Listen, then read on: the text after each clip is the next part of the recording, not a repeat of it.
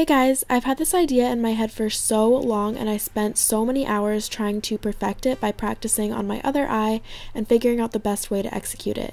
I really hope you guys enjoy this video. Please subscribe and let me know what you think in the comments.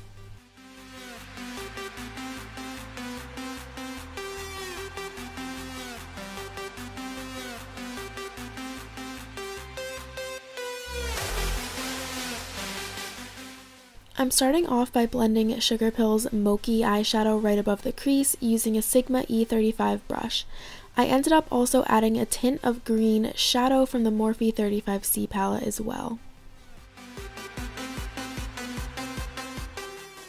Next, I'm using a Makeup Addiction blending brush to apply Suva Beauty's Blue Lagoon eyeshadow from their Cupcakes and Monsters palette into the crease.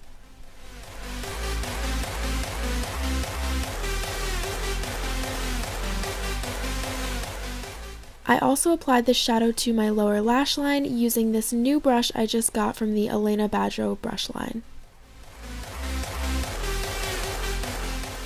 Using my Makeup Addiction Precision Shader brush, I'm applying Sugarpill's Poison Plum eyeshadow into my crease and along my lower lash line.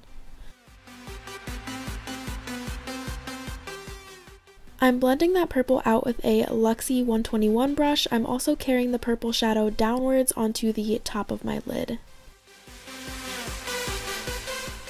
With a Sugarpill liner brush, I'm using foundation to carve out where I'm going to be putting the tail. I also mixed in a little bit of purple so that I could see the outline on my skin. Then I cleaned out the area with foundation using a Sugarpill lip brush. Going back in with the liner brush, I'm using some face paint from the Makeup Forever Flash palette to outline the fin for the tail. Then I'm coloring the area in with some light green face paint and quickly setting that with loose powder. Using Blue Lagoon and Poison Plum, I'm shading the lines for the fluke, which is actually the name for the end of a mermaid tail. This super precise brush is a Sigma E17 and it's really helpful in detail work like this.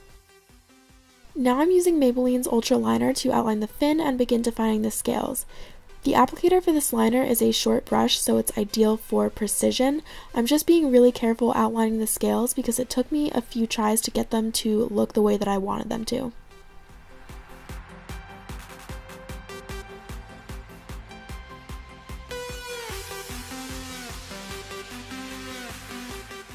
Using a Sigma E10 brush, I'm dabbing a tiny bit of Makeup Addiction Cosmetics Mermaid Lime pigment onto each individual scale.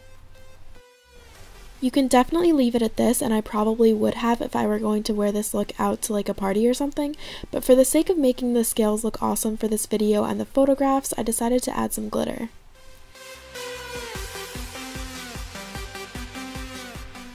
I'm dabbing Violet Voss's glitter glue onto the scale and then putting on some of their Siren Fantasy glitter. I think it's funny how the pigment that I used is called Mermaid Lime and then the glitter is called Siren Fantasy. It like really fits with the theme of the look.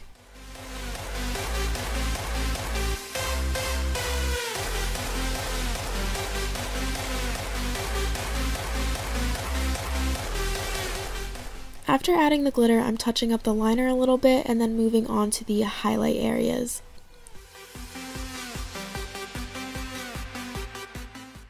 I'm applying Danessa Myricks Daydreaming pigment over a cream base on my inner corner, and then I'm using Sugarpill's Ice Queen eyeshadow on my brow bone. To finish up the look, I'm adding some of Anastasia's black gel liner on my lower lash line, mascara, and lashes. So here is the final look. I am so proud of how it came out, and as usual, I would love to see any recreations that you do, so please tag me on social media. You can find my handles in the description. Thank you guys for watching. Don't forget to subscribe, and I love you.